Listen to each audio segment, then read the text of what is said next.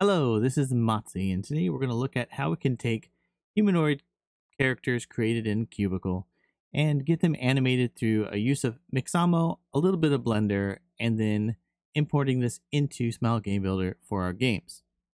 Here's what I'm talking about. I have this character here. It's a female character in the upcoming game I'm working on, and I made her in Qubicle, but I animated her through Mixamo. This is a voxelized character animated with Mixamo and put into Smile Game Builder. I have walk, and I have run animations, and I have idle animations. As you can see, she's moving a little bit as she's standing still. All of this was done with little effort from the 3D animation side. Most of it was creating the character and then getting it to import properly and animate as I want within Mixamo. First, we'll start within Qubicle. You can see here on the left, this is the girl character that I made for the demo I just showed. Now I have a ninja character that I'm also going to show how I can break this apart and get it into Mixamo. As it stands right now, I could technically export this ninja as it is and get it animated. However, because at some point I want to get proper segmentation between the voxelized elements of the person, I do want to break it apart into the relevant components that make up a human. Not doing that will make it look a little distorted when it gets animated, and since this is a voxel game and I'm focused on the voxel aesthetic, I do eventually want to be able to animate showing the voxel elements of the person. Since this is one unit, I'm going to have to break it apart into all the different pieces. I'll talk through some of this and then I will fast forward it through the boring parts. So simply put, all I have to do is double click on the matrix and then proceed to cut out constituent pieces into a different location. I'm going to hit M so I get the selection rectangle tool, and I'm going to select the hand. Then I'm just going to cut it right out.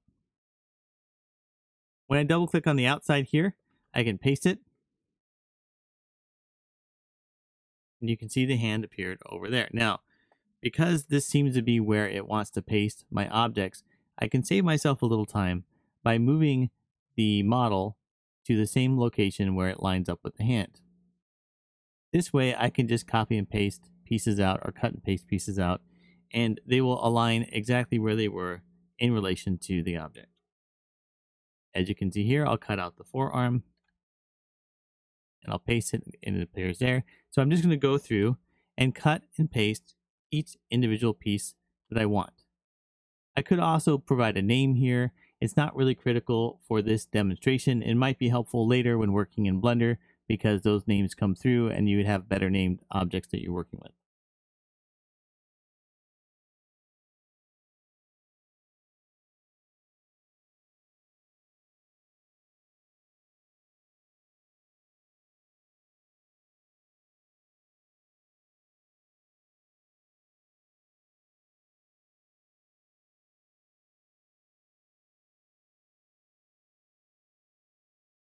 Now that we have this in the right pieces, we have all the hand, elbow, and so on, we can get ready to export this for use in Mixamo.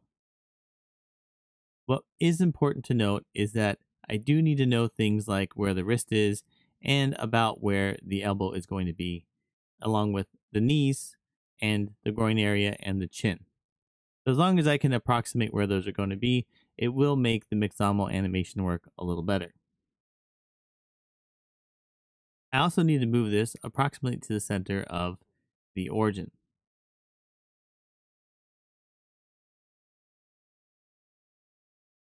I haven't seen any issue with putting the person above the 0 mark here. Seems to work just fine when I get it to Mixamo, but it is much nicer to get it right into the center. Then I will select all of these component pieces and do an FBX export. Now, in this case, I'm not going to do any sort of voxel manipulation. I want to get this as big as it needs to be instead of doing 0.63, which is what this scale goes to in SGB. I'm going to leave it all at 1, everything as it should be set.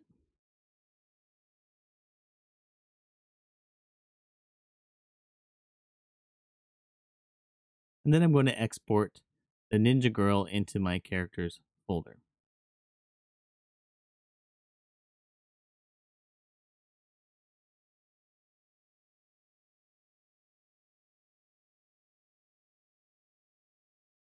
Once this is exported, I can get the files prepared so I can import them into Mixamo.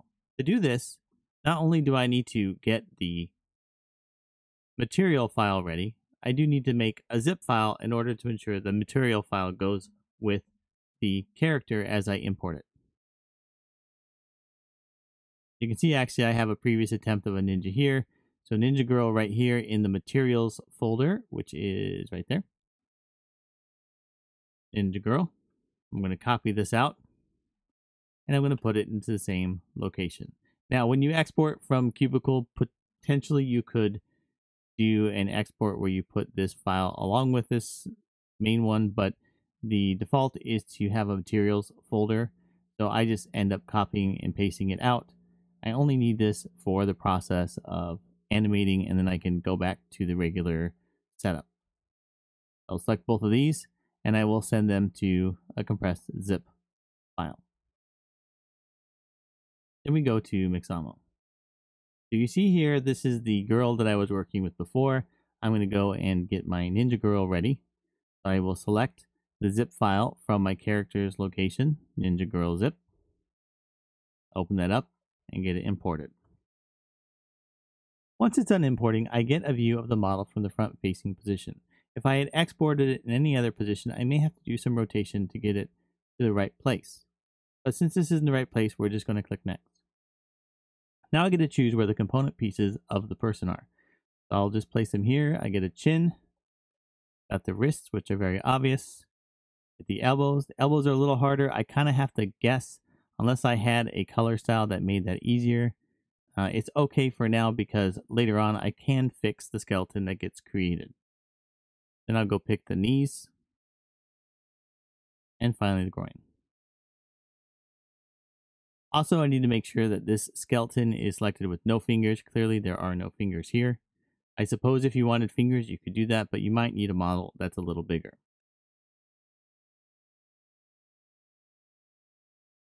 Now we'll just get it rigged up. As you can see, it's successfully rigged. There are some little oddities, like the neck seems to be hovering over the head, and that's okay. Again, all of these things could be fixed up later using Blender. I'm not going to do that in this tutorial, but this is a good starter point that can be worked on later.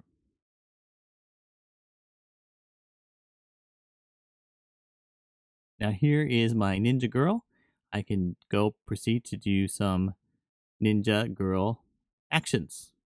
In Smile Game Builder, we need at least 3 of them to mimic the actions I showed: an idle animation, a walking animation, and a running animation.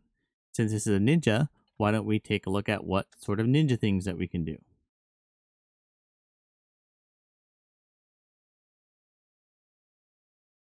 That could be a pretty good ninja idle. Or maybe here. This looks like a good one. So we're going to pick this as our ninja idle. I don't need to do anything fancy here. I could mess with things like the arm space or the number of frames. It's really not important for this demonstration. Suffice it to say, you can do a lot of different things with what you're going to export from Mixamo. So let's get this downloaded. I want to keep the skin. I want it to be an FBX file. And I want to change this to 60 frames per second.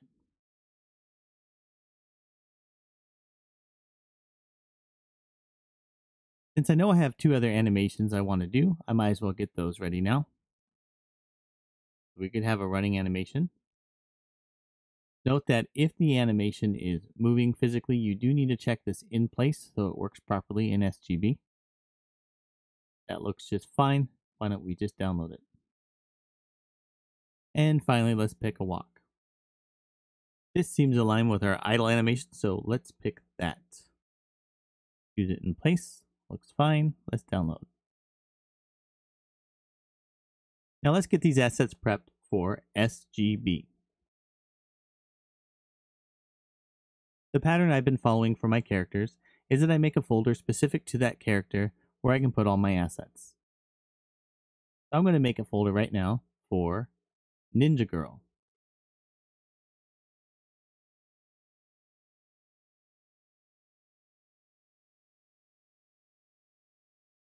And in this folder, I need another folder called Motion.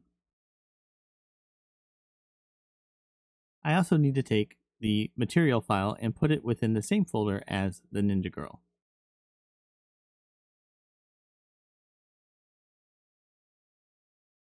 Another essential download is I actually need to get the version of this posing with just its arms in the static position.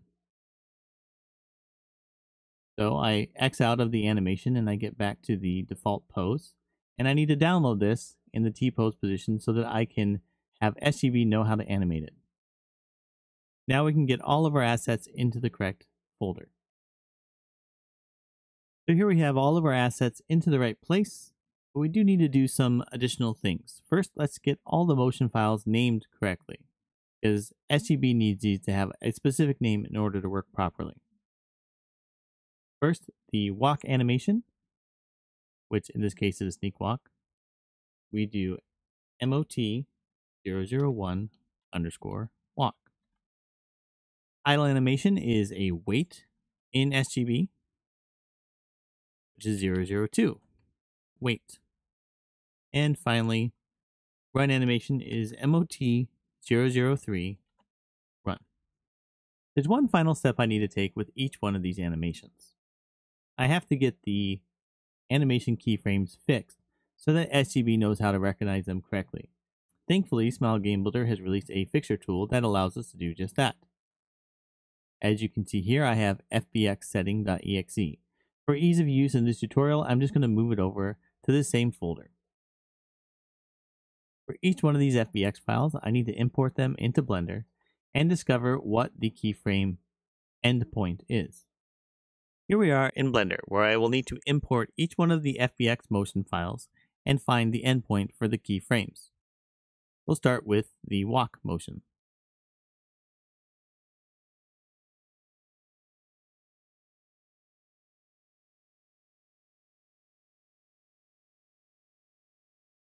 As you can see at the bottom, the keyframes end somewhere between 60 and 70. So I'm going to select until I find one that ends at the exact endpoint, which is 64, and then I'm going to run the fixture tool.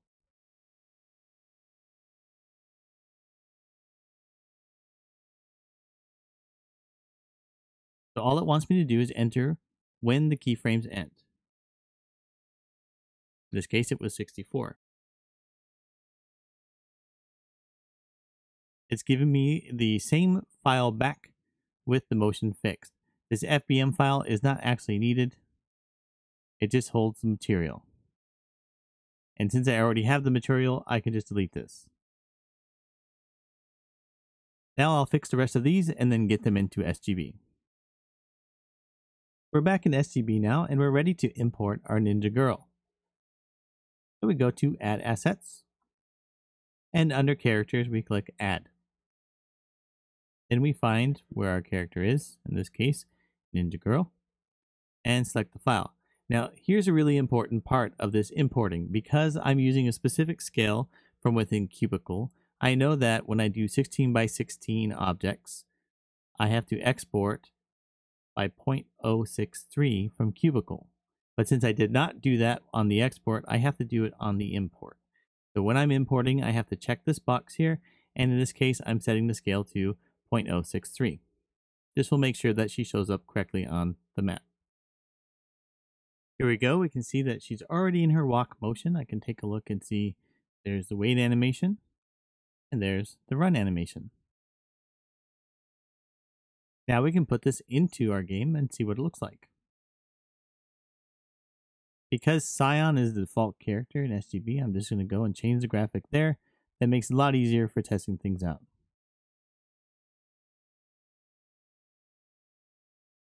Here she is. You can see I have now a ninja version of the girl. She can crouch, she can wait, and she can run. There's a lot more that can be done with these animations. Right now, I'm doing the bare bones minimum that's necessary to get the animation in place. This is really excellent for doing testing and trying out different types of humanoid animations.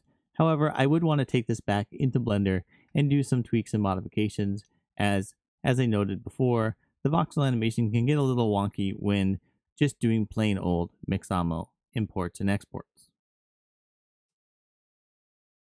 That's it for today's tutorial. Please check out my website, monty.com, for more information on my projects. Also, check out the description below where I have some links both to other websites you can find more information, or for my Twitch stream where I have been showing off the work that I've been doing as I work on a new project.